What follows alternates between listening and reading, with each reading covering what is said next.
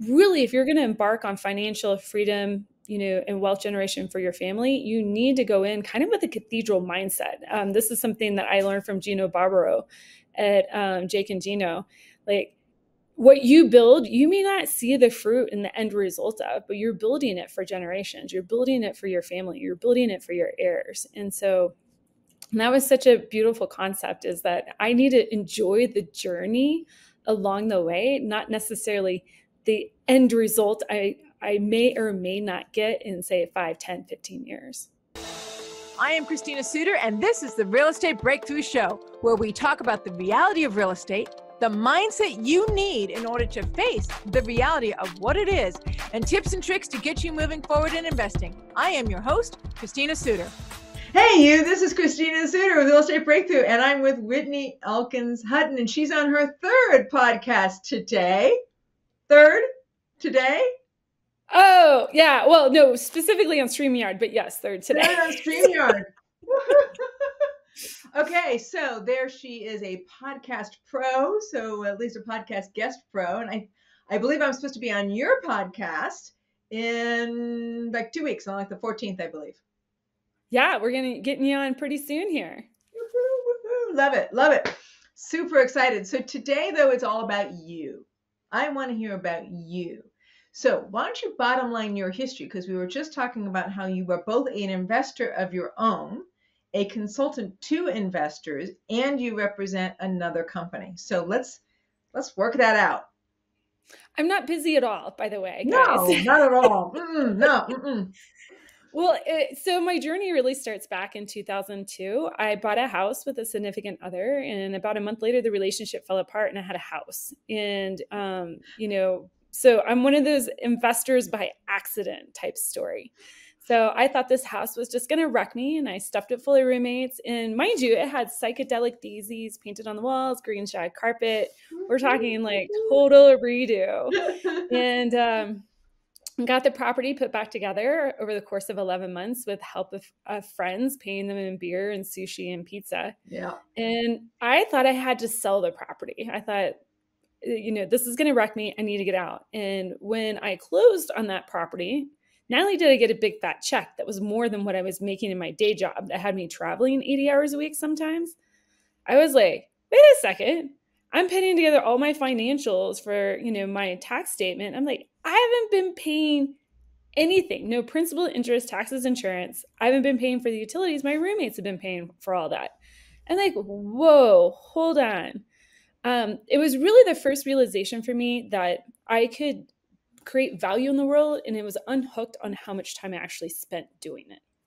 And so I was like, okay, maybe I don't have a degree in real estate, so I can't go buy any more real estate, but I could do this on the side. So I'll just continue to live and flip and house hack, and did that for several years. And then I started seeing people around me really create wealth in real estate and retire. I mean, our neighbor across the street, like they have three rentals in Boulder, and they don't work and they just travel. And I'm like, how did you retire off of 3 rentals? Tell me.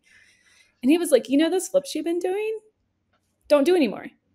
Keep them. Put a renter in them and cash flow them. And I was like, that's brilliant. Why didn't I think of that? Right. So I'm a kind of a ready, fire, aim type person. So, as soon as he said rent them out, I'm trying to buy rentals. I scaled to 36 rentals. Now it's not as easy as that. That journey took a few years to do. And then we hit our next ceiling of achievement is now I had 36 rentals and didn't have my time. I'm working and managing rentals, or managing the manager on the rentals. Mm-hmm. And so then we started scaling into larger multifamily real estate, and then I needed diversification. So we started getting into self-storage and express car washes. And so really long story short is I love the result that real estate gives me. Mm-hmm. And I choose to largely play on the passive side of things so I can enjoy my life, so I can go and do what I'm, put on this earth here to do, which I feel is to help create an impact and help people understand how to leverage their best time, their use of their time and attention to, scale their own portfolio. And that's what you do in your consulting work. Yes. Yeah, it's honestly, I do more life skills training on my consulting side than I do actual um, helping somebody say, hey, you should invest in this investment over Mhm. another. Like we do a lot of, helping people understand how to leverage their resources, how to leverage their time, how to set priorities, how to create plans. Mhm. Because majority of the investors I do work with at Ash Wealth actually have all that knowledge there buried. It's just not organized. Mhm. They have no plan. They have no plan to get them from point A to point B, nor do they have a plan of attack if they did understand that path, that Mhm. journey from A to B. So we really help them, uncover those obstacles and eliminate them along the way. There are a lot more investors out there, I think, than the field is aware of, where it's like, well, I have a plan and I'm implementing it. And we all like to sound like we know what we're doing, right? But at the same time, I've run across a lot of people who are like, could you talk with me quietly and privately about what maybe I could be doing better? Maybe there's something I could be doing that's better in getting to my end result. Or I see there's a hole in my plan. I don't know what to do with it. I don't really know where I'm going. I just know I've been buying properties for 10 years. There's all of these sort of medium points of like, yeah, I'm an investor, and what value would I have? What clarity, what confidence would I be experiencing if I was willing to get somebody else in there to really just spend that time to go, okay, here's where you are. Here's where you say you want to go. Here's your goals.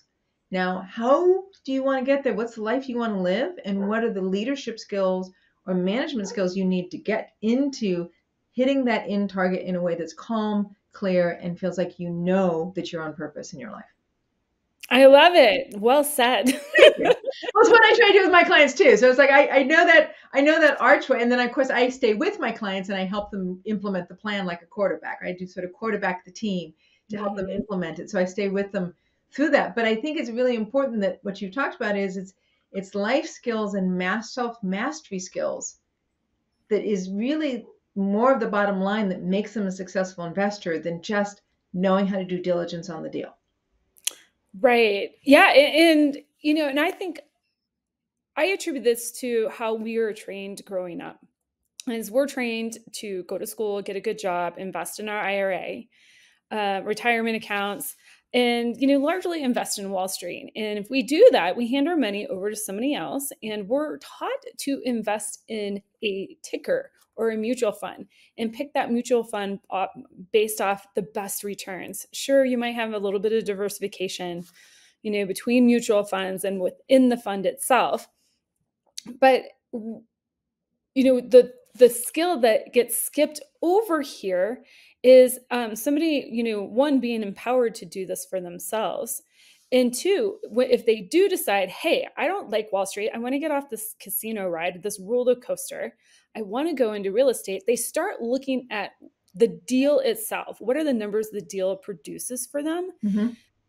But that, if you're investing in somebody else's business, that any person can put together a great offering memorandum that's a marketing document, Mm-hmm. and people get enamored by numbers. We really need to back it up and really understand, do you holistically understand your goals, risk, and your timeline?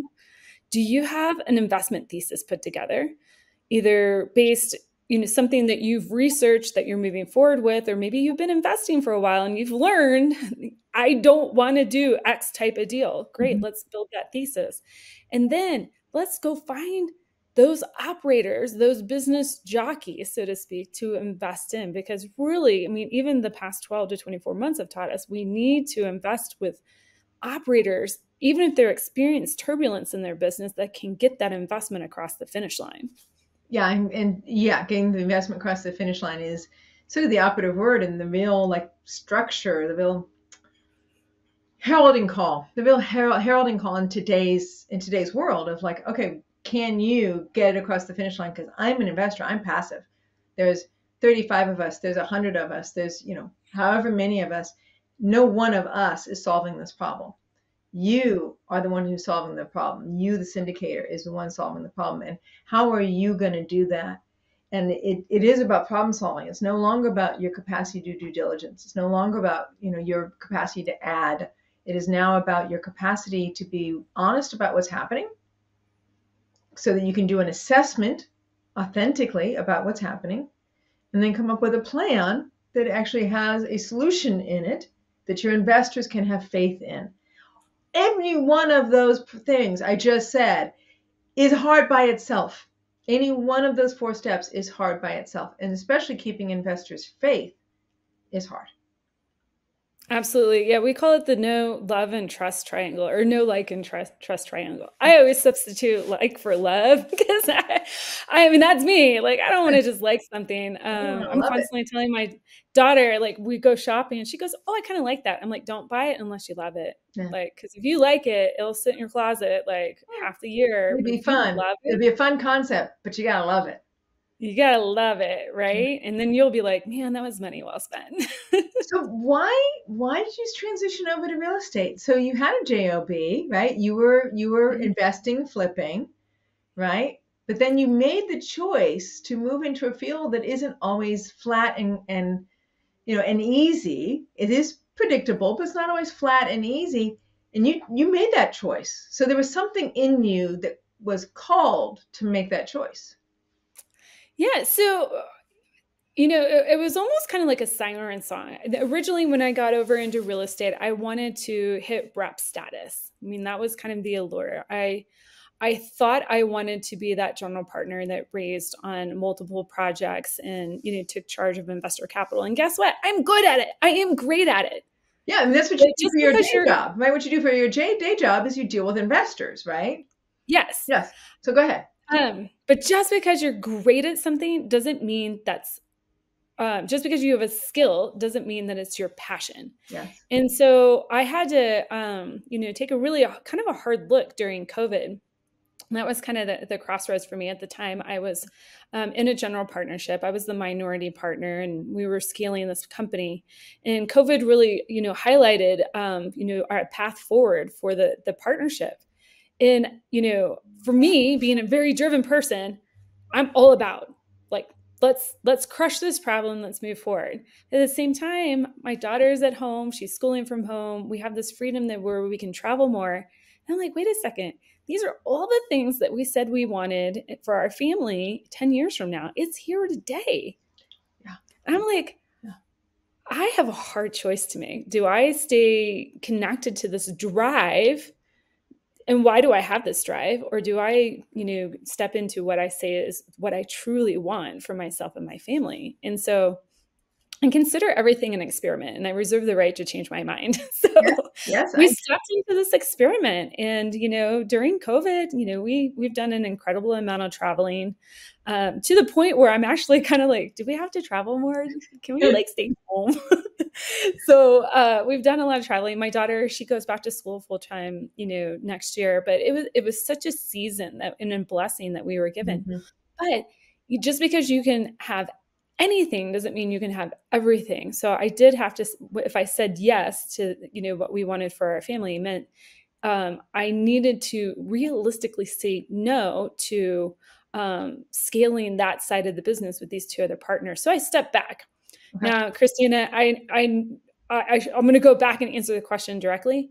Okay. In that moment, I realized what I loved actually doing wasn't chasing the raise number, working nights and weekends. What I loved doing was just talking to investors and helping them understand and coach them and mentor them to bust through that obstacle. Every single call I was on, I would uncover an obstacle that was keeping somebody from making a decision for themselves. And that is what I love doing. And that is, just fed into my passion with Ash Wealth. It's fed into my passion with writing the book Money for Tomorrow as well.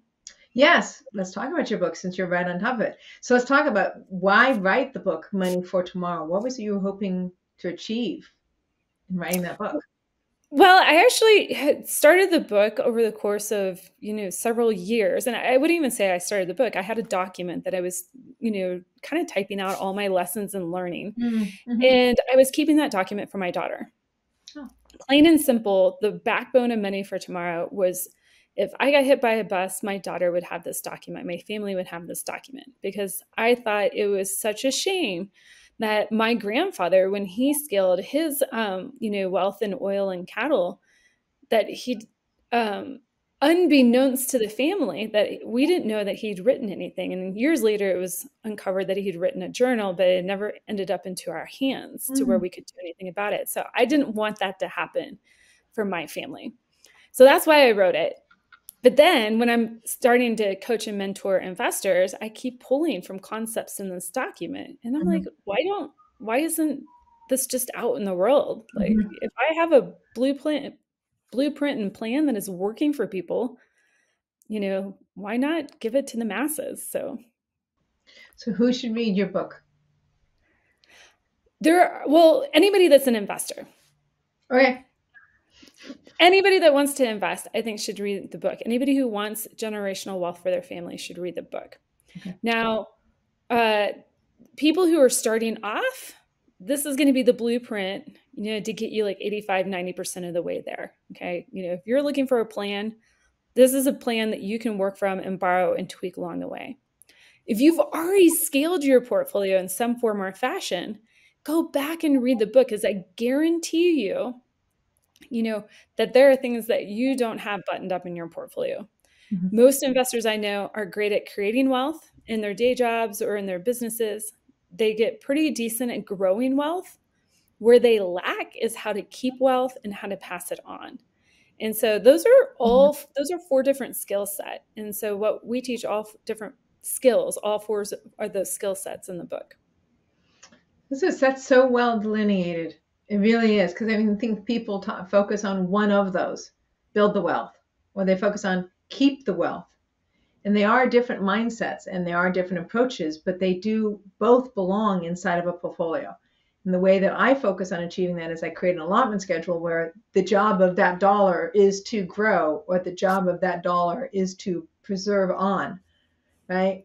And so I have I literally go, what's the job of this money? like this money it's not about money, it's about assigning jobs, right? And so the job of this money is to fulfill, this dynamic or that dynamic. And I love that you laid all 4 of those out so clearly. Thank you. Yeah. I mean, in that, if there's one thing that any investor in today's market, and I should preface this, I'm always asked by seasoned investors, what is one thing that I can do in order to get ahead in today's market? And they always think I'm going to give them an investment, the next hot asset class, the next stock tip. I had one investor pumping me for information. If you had $2 million, how would you allocate this portfolio, knowing what you know today? And I always bring it back. Are you tracking your portfolio appropriately? Are you tracking all your income and expenses? Do you have a job for every dollar?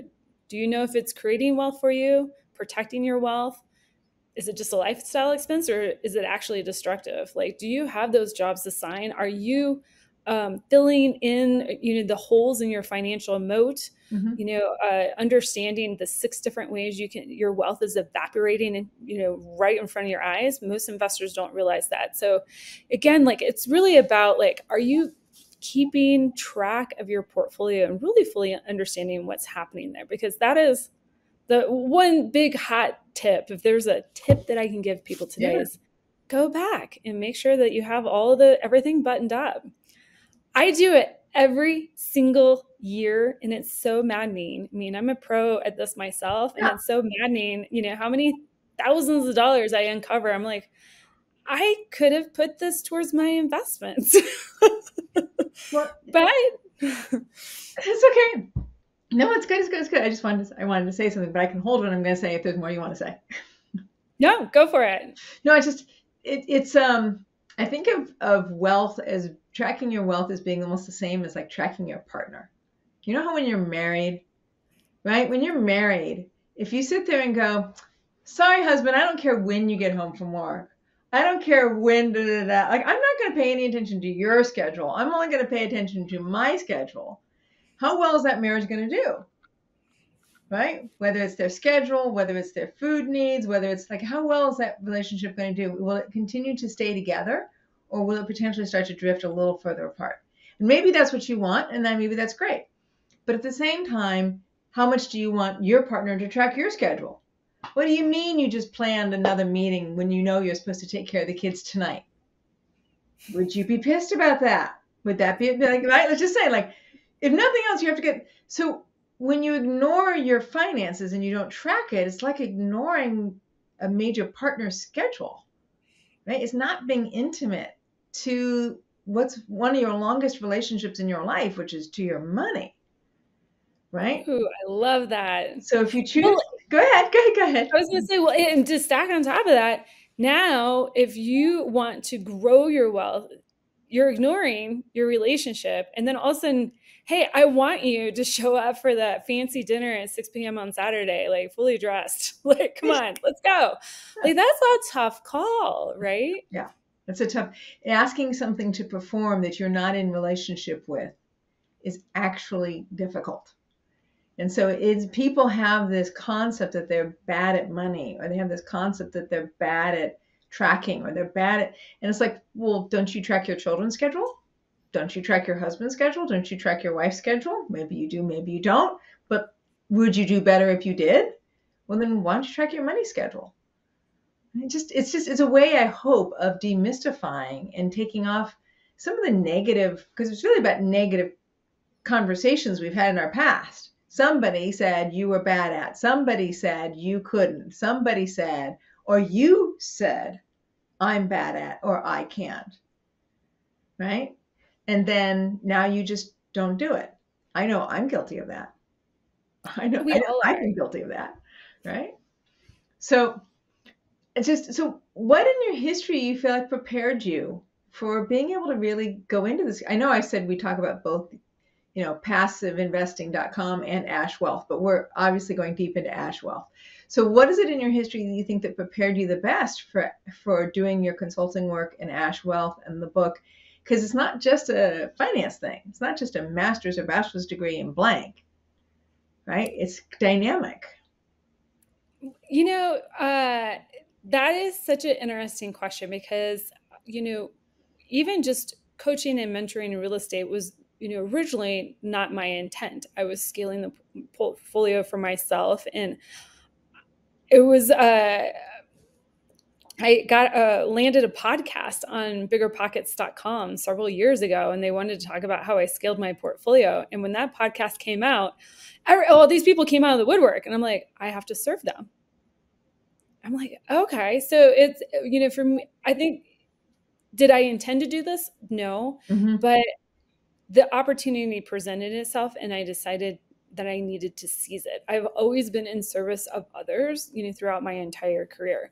I grew up in the medical field. I went to school for public health. It's always been about, serving others and empowering communities. And I always thought it would come from a health perspective. And, if I have to, tie a through line together, financial incapacity, what we see in the world, people abdicating their financial decisions to other people, not taking control of their wealth. I mean, at the end of the day, that is, you could equate that to a public health crisis, and, if you really want to have true ownership of your life, which is what public health is, the ultimate goal of public health is to empower communities. You have to take that over for yourself.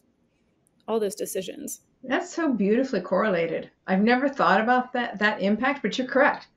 The not tracking of your money, the not taking financial leadership in your life allows for or creates not having financial leadership in your life. And if you don't have financial leadership in your life, guess who's living your life? Somebody else. Somebody else, some other decision, some job, some employer, some mate, some child, some whatever, but something else is running your life. If you're not choosing financial independence, then you just don't get it. You just don't get to have financial independence if you don't choose it. And that is a crisis. It is. And here's the thing, not everybody, can everybody achieve their goal? Absolutely, yes. But everybody's going to be on some part of that journey. And I think that's the other half of the problem is in our society, it's either on or off. You got a thumbs up, there's always a result we're looking for. Maybe I have a child, she's 11 years old. I take a picture. It's mom. Can I see it now? We used to have to wait for things, right? Yeah, right. This instant gratification. I think that's the other part of the issue here is people do start off on, trying to achieve financial stability, vitality, independence from themselves, even financial freedom, but they get dismayed along the way because it didn't come quick enough. It didn't come as simple enough. And, really, if you're going to embark on financial freedom, and wealth generation for your family, you need to go in kind of with a cathedral mindset. This is something that I learned from Gino Barbaro at Jake and Gino. Like, what you build, you may not see the fruit and the end result of, but you're building it for generations. You're building it for your family. You're building it for your heirs. And so that was such a beautiful concept, is that I need to enjoy the journey along the way, not necessarily the end result I may or may not get in, say, 5, 10, 15 years. So well said. And it really is, because it's so much, it's threaded through all the data, right? If your parents paid attention to money and they left you even the smallest amount, or they helped you buy your first home, right? Helped you get through college, even if it's a community college, if they supported you, if they poured into you, then you've created a more successful person on this planet.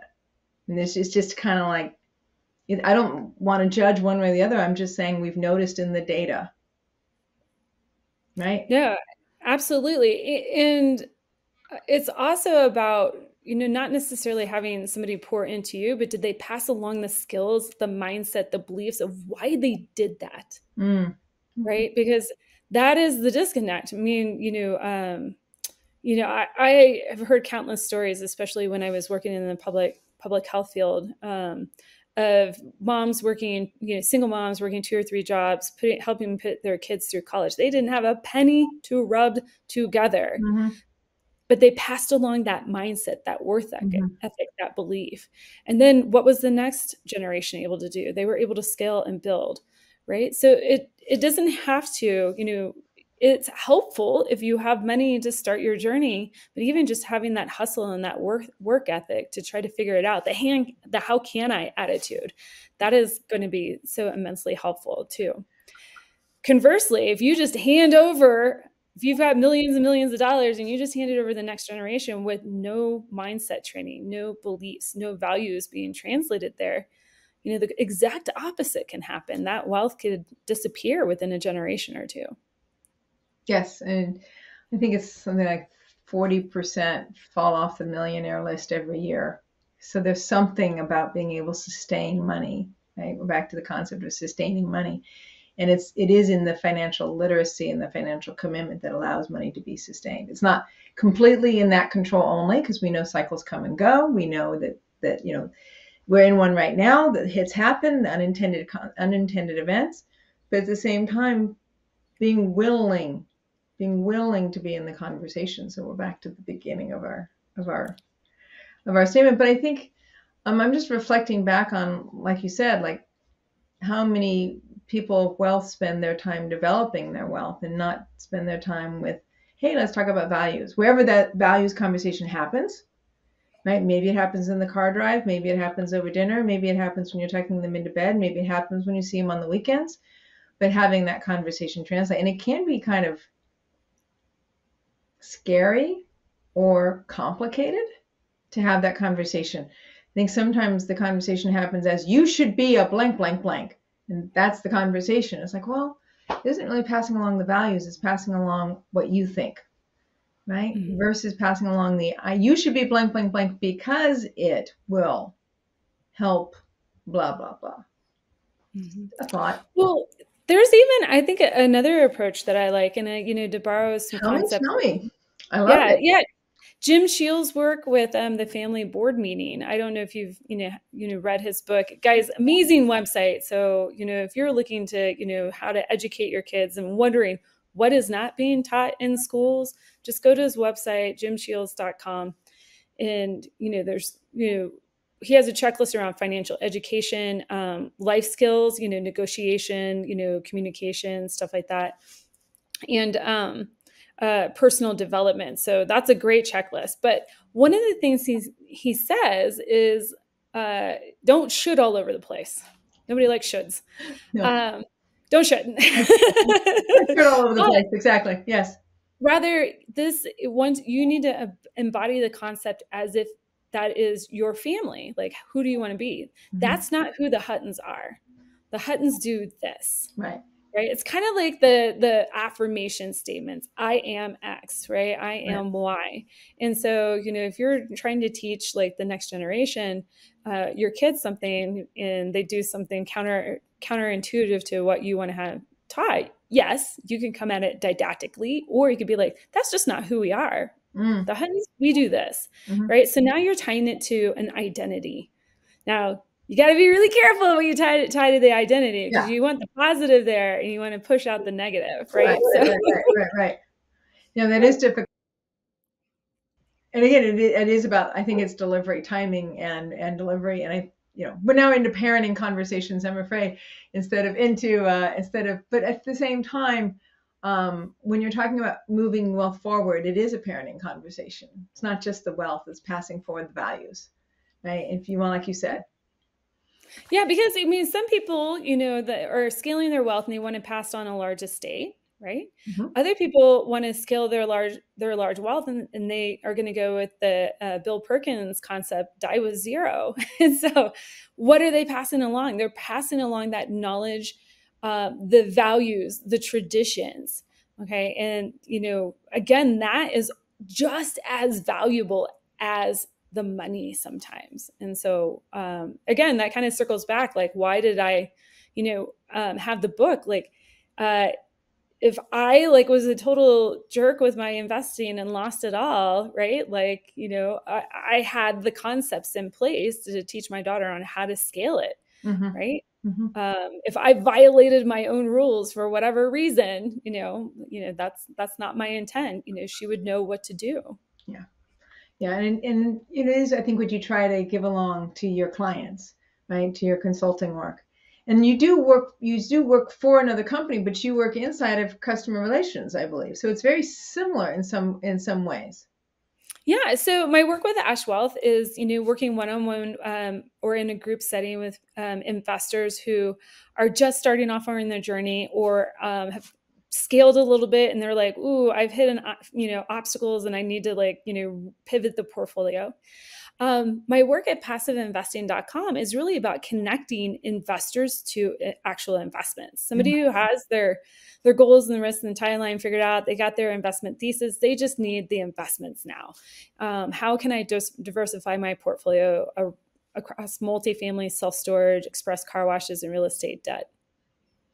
See, it's again, those go hand in hand, but at the same time, having that, you must run into people when you're talking to them in the passive investing, where we've noticed, and we've talked about this before, where they have an idea of why they're investing, but they don't necessarily have a clear plan as to what it is that will get them from point A to point B and get them to where they really want to go. And being able to use passive investing can be an important part of that plan. So you must be educating people often on why passive investing, which is the name of the website, right? Why passive investing is so powerful inside of a portfolio. Absolutely. Yeah. We at passiveinvesting.com, we have a ton of resources there. We do our Passive Investing Made Simple Masterclass, which is weekly education. We just kind of, dive into all topics related to passive investing, asset classes, markets, self-directed IRAs, tax, legal, you name it. Then we also do our monthly skill building boot camps, which all of this is on YouTube and it's all free education. And so in those skill building boot camps, I take people through the course of a year, logistically, how can they on their own set their goals, risk, and timeline, understand how to vet operators, markets, and deals, and then track their portfolio. Sometimes people, they see that and they're like, it would be really nice if somebody helped build that with me, right? So, exactly. But those are great resources for people to start with. I think it's important that I'm going to repeat it, passiveinvesting.com, because having resources, two things in my mind that you need to be successful in real estate, and it's not starting with $1 million. It is being able to educate yourself and being able to have a network, right? Those are the two things that will make a big difference, one way or the other. And education is so free now. It used to be The only way to find out about real estate when I was young was to take a class or to buy a book. And that was it. Like that was what was available. There wasn't this amazing depth of YouTube University available. And now there is, right? And you're adding to that depth of YouTube University. And it's something I think that a lot of investment companies do, as well as people who've been long timers in the industry are drawn to paying it forward, to teaching it forward and being able to pay it forward. And, it's satisfying for us as instructors, right? Like I'm a consultant like you are. I'm an educator, right? I have my own classwork, which I do through ITI. I have my own podcast. I do my own reels, and all of it is about educating, right? Being able to share what I've learned and really feeling like it's like I try to think of it as my family out there, my extended family, the family that, my great cousins, my great nieces, like people out there that I want to thrive, people out there who I want to grow, and being able to get that education out there to them. And it feels satisfying to pay it forward. And that's what education, that's why so much education I think is available on YouTube. And of course you get to know, like, and trust, right? People get to check Whitney out based on this podcast and what it is and who you are, where you come from in your consulting work, and why they want to be closer to you as a human being. Absolutely. And I'm all the time telling people, make sure, trust but verify, double check your resources, right? There's a lot of great free education out there. There's also a lot of not so great education out there. That might take you down the wrong path. So you still have to be very discerning, and that's just the world we live in, this very interconnected world. That's just the world we live in. But same rules apply. Trust but verify in the space as well. All right, Whitney, if people want to get a hold of you, how do they get a hold of you? Absolutely. Yeah. If you're, looking for investments specifically in multifamily, self-storage, and express car washes, you can reach out to me at passiveinvestingwithwhitney.com. We also do real estate debt there as well. And then if you're somebody who, needs more one-on-one type work, wants a blueprint, you can check me out at ashwealth.com or check out the book, Money for Tomorrow. So beautifully said. Whitney, thank you so much for doing this, Whitney and I have been talking, well, we haven't been talking for a year, but we talked about this over a year ago of getting you on my podcast. And then I ran into you again. You're like, hey, what about that podcast? And I went, you know what? That's right. Let's do it. Let's get it done. And I didn't realize how akin you and I are until we started hanging out more at the Best Ever Conference. And I went, oh, that's why. Right? Plenty of amazing conversations there. Plenty of amazing conversations. Thank you so much, Whitney, for being on my podcast, ashwealth.com, passiveinvesting.com. Tune in 2 weeks for your next podcast installment. I, of course, am on Real Estate Breakthrough YouTube, also Christina Suter. YouTube, there's christinasuter.com, but there's also iTunes, iHeartRadio, and Spotify, and Amazon TV and Roku TV. So you can find this on lots and lots of different spaces. So you have no excuse as to tell me why you're not educated. We have lots and lots of free information for you in order for you to succeed in fulfilling your life's purpose using real estate. Christina Suter.